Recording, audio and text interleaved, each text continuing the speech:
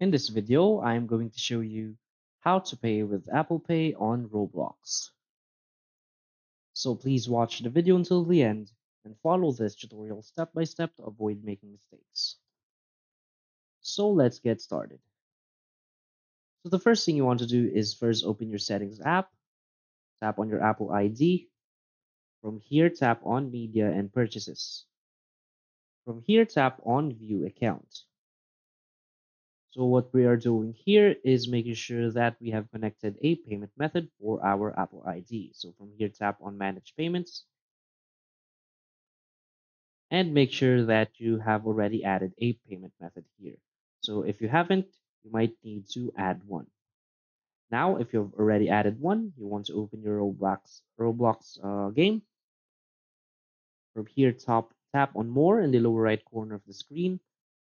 Tap on Marketplace and simply find something you want to buy. So let's say we want to buy this accessory. So tap on it. So just tap on the Robux icon at the bottom. Now tap on Buy Robux in Item. And as you can see right here, we're going to pay using our Apple Pay or our payment method we have added to our Apple ID. So simply double click to pay. So double click on the power button twice to pay with your Apple Pay. So that's basically it. So if you find this video helpful, please hit like and subscribe.